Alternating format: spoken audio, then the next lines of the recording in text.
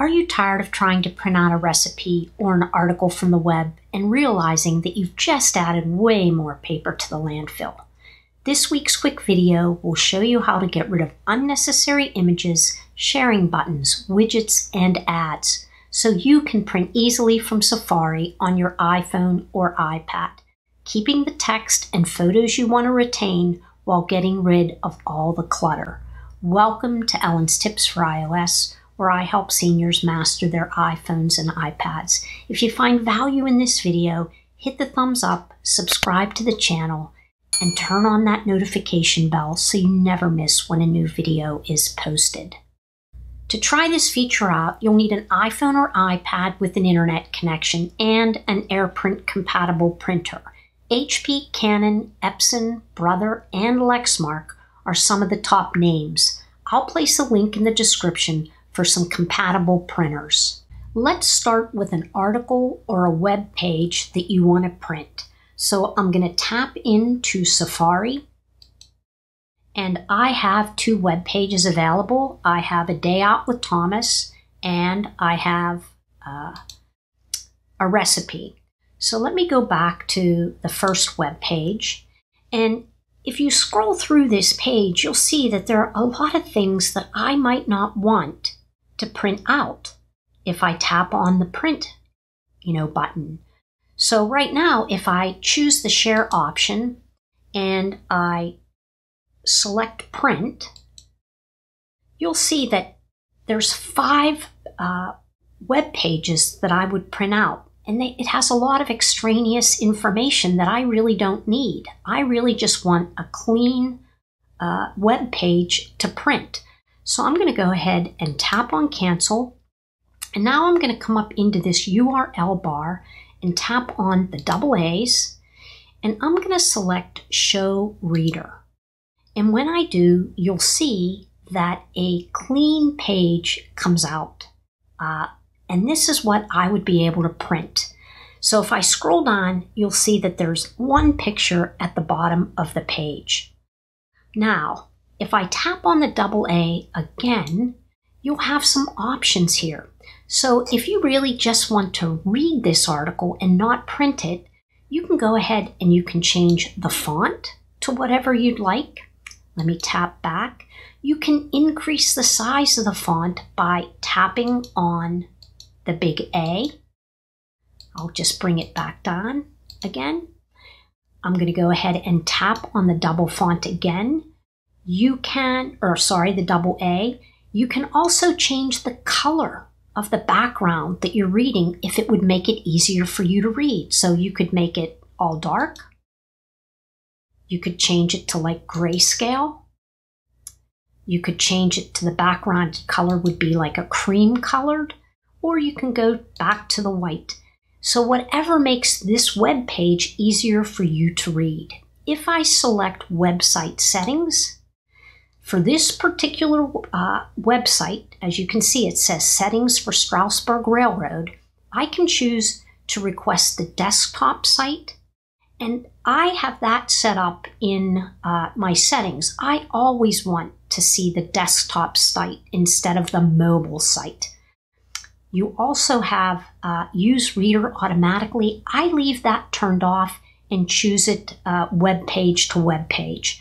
And then you have options to turn on your camera, microphone, and location. And I have those all set to ask. I'm going to go ahead and tap on Done. I'm going to come back and select that share icon in the upper right corner. I'm going to scroll down to Print. I'm going to select Print. And now you'll see that I have 3 web pages to print, and that picture that was on the third web page, they actually were able to move it into the second web page. So now I can uncheck that page, and now I'm only printing 2 pages.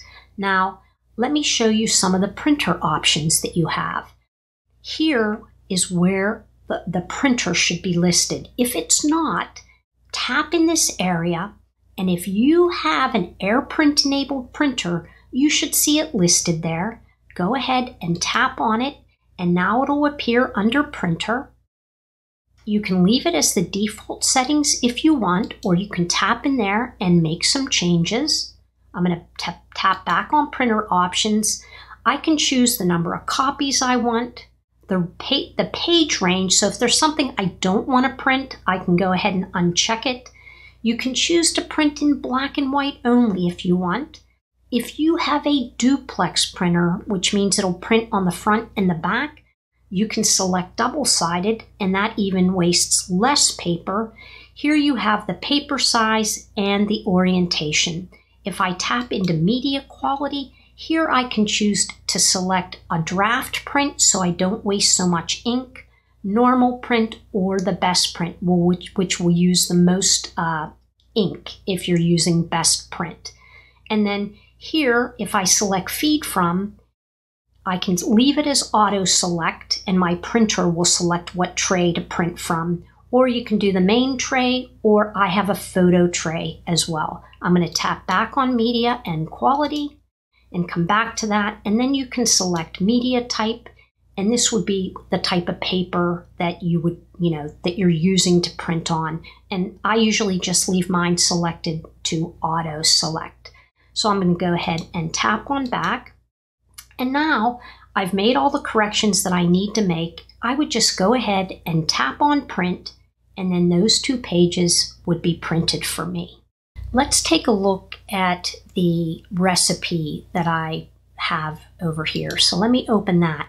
If you come into a web page and it already looks cleaned up, check to make sure that you don't have reader view turned on. So I'm going to go ahead and hide reader for right now so that you can see this web page. And there's, a lot of extraneous things on here, but Apple does a pretty good job of removing a lot of that. So if I come into here now, the share icon, and go to print, you'll see that Apple kind of has it so that it only is going to print 2 pages, and it tries to get rid of as much of the extraneous stuff as it can.